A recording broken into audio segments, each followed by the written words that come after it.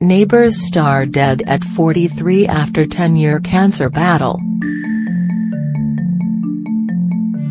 The former Neighbours star died in hospital on Friday afternoon, according to the Sydney Morning Herald. Cathy had been battling brain cancer since being diagnosed in 2007. Back then, she had surgery to remove a brain tumor but was told it had returned this January while in hospital with a broken foot. Her death comes less than a year after she lost her mum, television presenter Rosemary Morgan, who was diagnosed with cancer 17 years previously. Cathy is best known for her role as Meg Bowman on Home and Away in the early 1990s. Cathy was a wonderful young woman and a very talented young actress. Sally Brown. Between 2001 and 2003 she portrayed Deborah Hale in the Saddle Club TV show, based on the book series. Cathy also played Sandra Pike in a handful of episodes of Neighbours in 1997.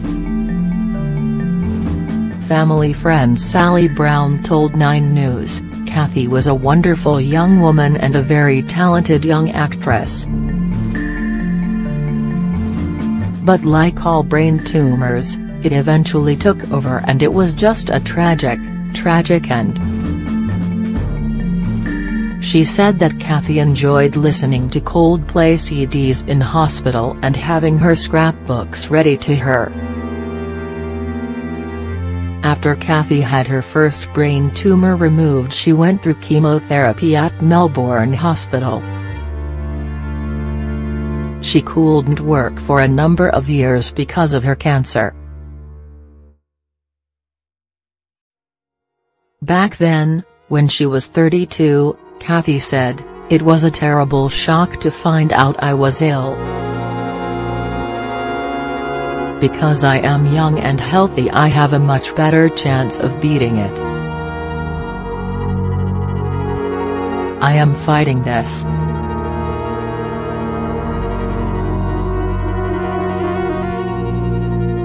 I want to get healthy and get back to work as soon as possible." Cathy's character in Home and Away also died of cancer, losing her fight as she watched a sunset on the beach. Neighbours airs weekdays at 1:45 p.m. and 5:30 p.m. on Channel 5.